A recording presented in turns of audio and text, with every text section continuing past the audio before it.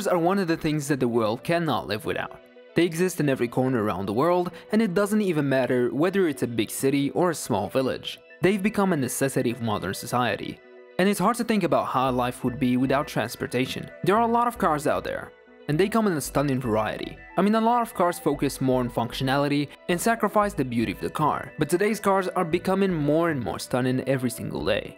When we think of cars, we think of two types. You've got regular cars, and then you've got sports cars, which are on a whole other level. And if you love cars like I do, you're definitely gonna enjoy the super interesting story behind the car manufacturer Ferrari. But let's be honest, you don't have to be a sports car maniac to appreciate the fascinating story.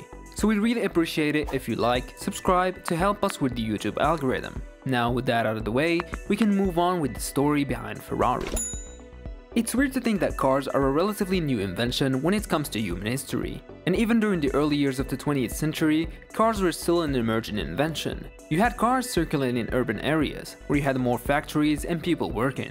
And as we know, Ford was also kicking off at that time, so you had a lot of people buying cars. But outside big cities, cars were still a rare sight, as good infrastructure and paved roads were a necessity if you want to keep your car in good shape.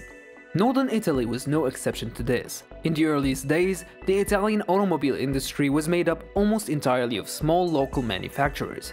Most automotive hubs in the country were in fact just the workshops of local engineers.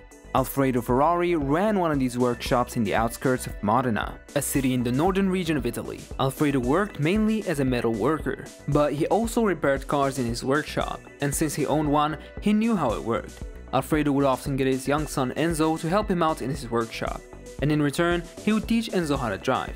This was a big part of Enzo's childhood, and his ambition was to become a race car driver one day. But before he was old enough to even try to pursue it, World War I came along. His early life wasn't easy to say the least. His father and bigger brother were drafted into the Italian army, and both of them died in 1916 when the influenza epidemic broke out, and ultimately family business died along with them. And keep in mind, Enzo was 18 at this point. Just 1 year later, Enzo was drafted as a military blacksmith, but he was in bad shape, and due to his health condition, he was discharged in 1918.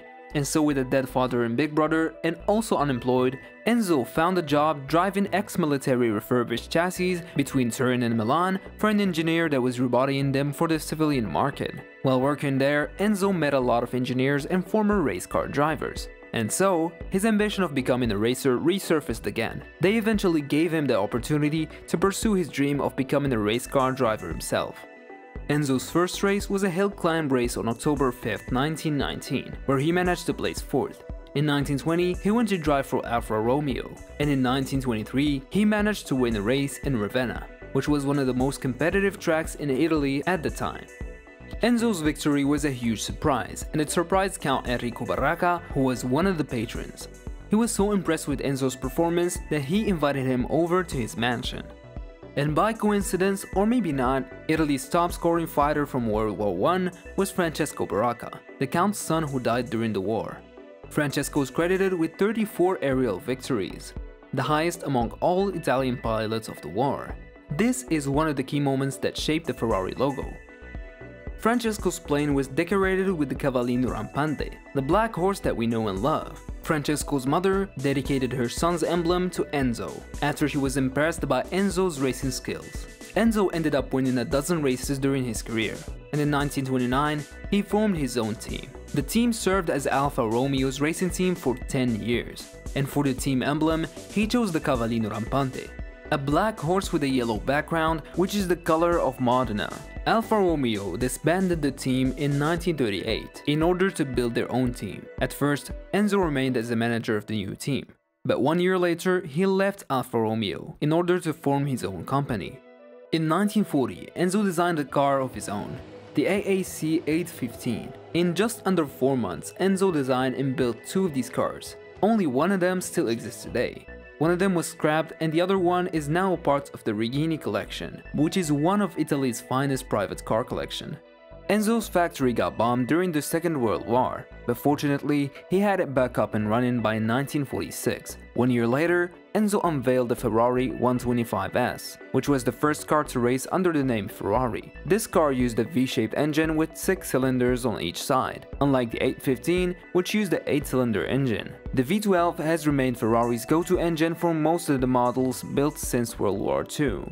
In 1948, Enzo released the Ferrari 166, which was the successor for the 125S, and it became the company's first big international hit. In 1957, they released the Ferrari 250 Testarossa, which continued the company's victory spree as it secured 3 World Sports Car Championships. Towards the end of the 60s, demands for Ferrari cars were becoming so large that Enzo couldn't keep up, and so the pressure forced Enzo to sell 50% of the company to Fiat, which was the largest company back then in Italy. During the 1970s, Ferrari won 3 driver championships, and they couldn't win anymore for 20 years.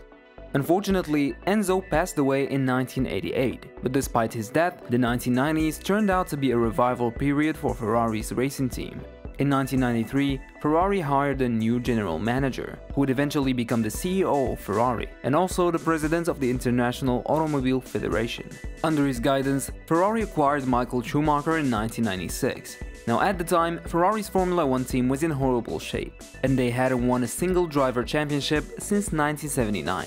In the year 2000, Michael Schumacher would later win Ferrari's first driver championship in 20 years. He then won again 4 more times in a row, becoming the most decorated Formula 1 driver in history. Ferrari would later release more car models, one of them in 2013 with the stunning price tag of $1.4 million. Only 499 of these have been built so far. And of course, we cannot finish the video without talking about the new 2021 Ferrari Roma. It is by far the cheapest model so far, at the modest price of only $250,000. So that was it for today's video. Ferrari is definitely not your typical company. We of course didn't mention all the major events in Ferrari's history, but we included what we thought were the most memorable moments of all. Thank you for watching this video, make sure to like, subscribe and hit the bell for more videos in the future.